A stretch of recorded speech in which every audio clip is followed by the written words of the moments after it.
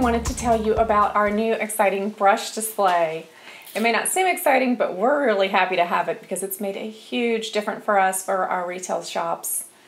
Yes, if you're thinking about selling brushes in your store or boutique, you might really want to consider bringing in the display. It really helps to showcase and sell the product a lot more than you would anticipate. And so the biggest thing for us, it actually shows you each style. It shows you the pricing, so it makes it easy for people to feel comfortable asking about the brush. It also keeps it from getting used, of course, which means it won't get quite so messed up, and you'll know where they're at all times and things like that. So we actually want to go through the brushes and sort of explain these. There's some other YouTube videos of ours talking more specifically about use and showing them in action, but we do want to go through and show you about these guys. Yeah, and if you've seen or heard our other videos and don't need to hear about this, fast forward or like us anyway.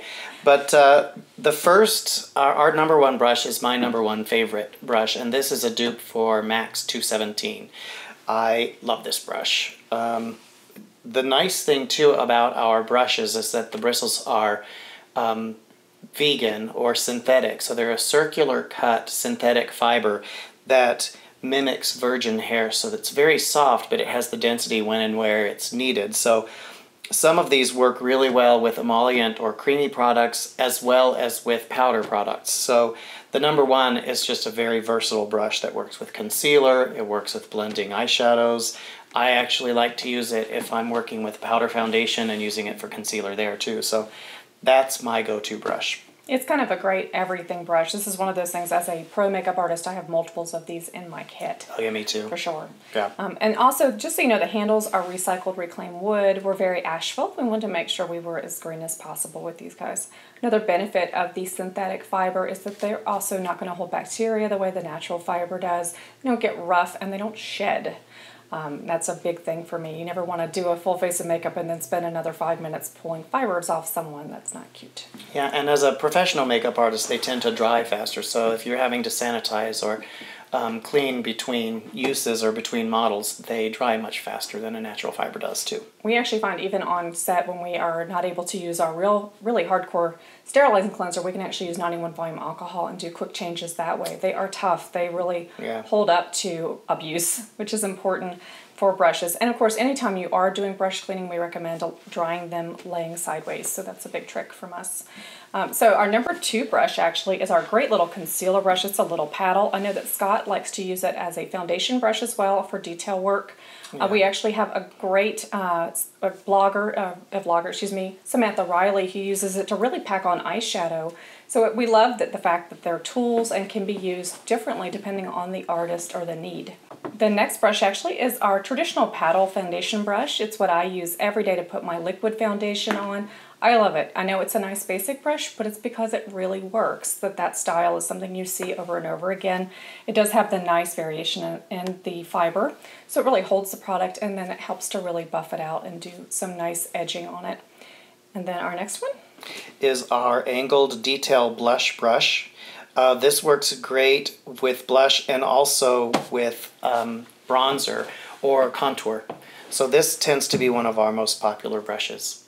Yeah, Saunders Kennedy, another one of our great YouTube guys, actually uses this to do all his bronzing work with, and we love that there are some YouTubers out there that have really picked our brushes as their holy grail brushes and their favorites, and so this is one of those ones that a lot of folks have picked up, and we're really honored to be their favorite. Our number 5 brush is a basic eyeshadow brush. The nice thing about it though is it does have enough fluff in there to actually be able to blend in, work into the crease if you want, but it's a nice overall basic eyeshadow brush. And these brushes are great because they actually are a little bit slanted, so they push and pick up product really easily. You do not have to dig for product on those guys, which is wonderful because I can't stand to have to dig for products.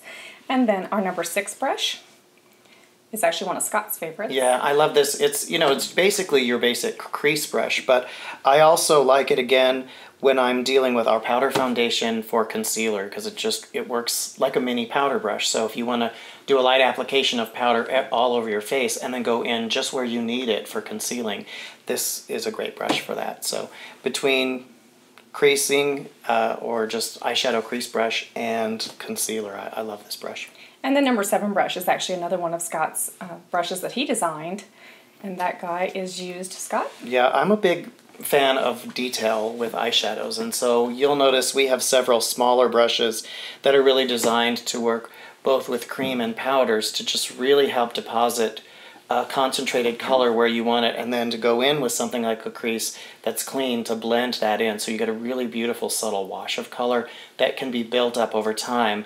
We laugh about the fact that, you know, taking a big brush, dipping it into a color and sliding it into your crease, by the time you get done with that, the subtlety or the nuance is gone. So some of these little detail brushes are really nice for things like that. And speaking of detail brushes, number 8, hands down our number 1 brush, actually this guy. It's fabulous for everything from doing a really beautiful liner from our cream liners work beautifully with this brush. It also works beautifully with shadow lining, great for detailing. It can work as a little lip detail brush. This is the one I have the most of in my kit, and I could use more. I love this brush. I don't do my own makeup without it. So yeah, if I only had to have one brush, somehow it would be that one. It would be number 8. So that's one of our little, really tiny little detail brushes that we absolutely love.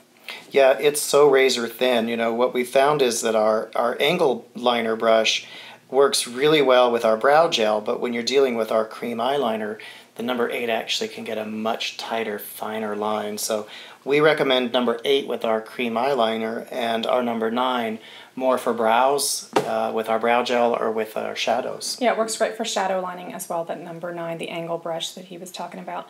The number 10 brush, actually, it's another one of those ones that the YouTubers have really picked up and done a lot of different things with. It's our little mini fan. It was actually designed for us. We did it so we could actually paint mascara onto lashes. I use it when I'm doing any mascara work on clients.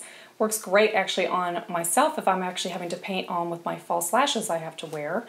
So it's really good for that. It's also good for blondes who really want to paint their lashes. That's what I was going to say, is I like to use it because I'm putting mascara on models or other people, and if I have somebody particularly blonde or really fair, I need to get into that root, and I feel like spoolies don't work quite as well as being able to get in to the top and bottom of the lash and paint that on with the fan brush. So we're big fans of that, but it's definitely a very pro-centric brush. Yeah, and then like I mentioned, some of the YouTubers are using it, like Samantha Riley loves it, to do highlights with. So she'll actually do it as a cheek highlight and getting the little details in for that. So again, don't be afraid. These are tools. So however you love them, we'd love to know how you like them. Let us know if you're using them for something different, because it's always interesting to see other artists and how they're using things. Yeah, it's funny. We chose really to specifically and intentionally number them instead of name them, because we find as artists we use them in different ways, and I'm all about multiple uses or the practicality of a brush that can do multiple things. So we've just pretty much numbered them for the most part. Having said that, our number 11 is actually our lip brush. Now, the lip brush was something we all had to agree on. There were 3 of us all arguing about lip brush size, which is why I say some of these other guys can be used as lip brushes as well. So, you know, when you're doing a red lip on someone, that detail work is extremely fine. Having said that, for me, I like a little bit of a larger lip brush as a rule, especially if you're doing a nude lip, something like that, where you don't need that precision to be quite so much. This guy is fabulous for really getting the color on. It mixes well. And I really love that as a lip brush, both on myself and on using it for other folks. Yeah, and it's funny because I use this for shadow a lot, because the difference is the shorter and denser, the more color it's going to pack on. So the fact that this has a little bit more length, once you apply that, you can actually blend it a little bit more and have a little more control than going in with a larger crease brush. So that, again, it's like, you know, different people, different uses, but it's a really great brush. Now, here is a brush that we're very proud of. This is actually our number 12. This is our powder foundation brush. This guy is designed to really push and pick up that powder foundation you've heard us talk about numerous times. It is a little bit shorter handle rather than the long pro handles, because we find a lot of our folks are traveling with this brush. Another one of those ones, if you're a pro artist, you may have multiples in your kit. It makes it easier. And this guy, just so soft. They all feel like vegan bunnies. We promise no bunnies used. And in that same note, actually going straight into our number 13, this is actually the travel version. This is a kabuki brush, and it actually does have, and we'll have a little example here, it does travel like this, but it's nice to see you actually have it displayed so people can actually see it here for use. And then right into our number 14, which is actually, Scott designed this guy. This is actually with our same fabulous fibers. but it's really a set brush for lips, and here's why. It's funny, it's like it's very much an old school brush, but for me, if I'm on set, a lot of times I'm on location and I'm running around, I can load the brush, retract it, put it in my apron, and carry it around so that I can touch up when and wherever I need to. So it's great for a woman on the go, but it's also really good to have several of these as a professional makeup artist, because I can designate each model having their own sort of lip, and then as we move around, they're loaded, they're ready to go if I need a quick and immediate touch-up. So. And they don't have lids, so you're not fumbling on set looking for a lid. It actually just retracts in and out, so it's really nice. Again, as a pro artist, you don't have to be worried about having multiple hands to do something like that. Yeah. So.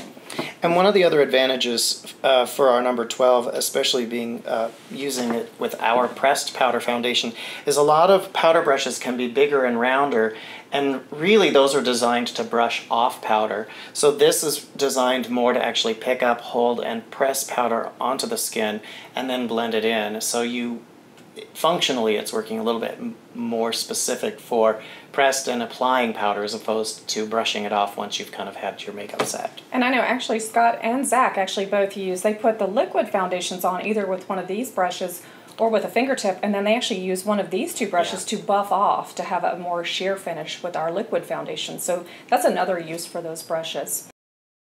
So the dimensions on this, in case someone's interested for retail purposes, Scott? Yeah, the width, it's 9 inches wide by 12 inches deep, and like all of the rest of ours, 18 inches high.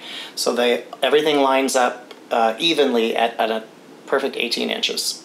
And we're finding in our own flagship store here in Asheville, North Carolina, a lot of clients are now coming in, and they're able to come up and walk up and just pick brushes as they want. So it actually is really helping our clients find what they're looking for without having to dig through a glass of brushes or anything like that. Makes it nice and simple to see everything that's available. So if you're curious, or if we didn't give enough information about pricing on everything, you can find the prices on the brushes, and if you are a retailer, you can find the price of the display unit on our wholesale site at serenityscottbeauty.com. And thank you so much for watching us, and we look forward to seeing you in some more videos talking about our new display unit. And as always, please like us here on YouTube. We're also on Instagram, on Facebook, and of course on Twitter, and even on Pinterest. You guys have a great day. No, it really isn't. Thank you guys. Bye, everybody.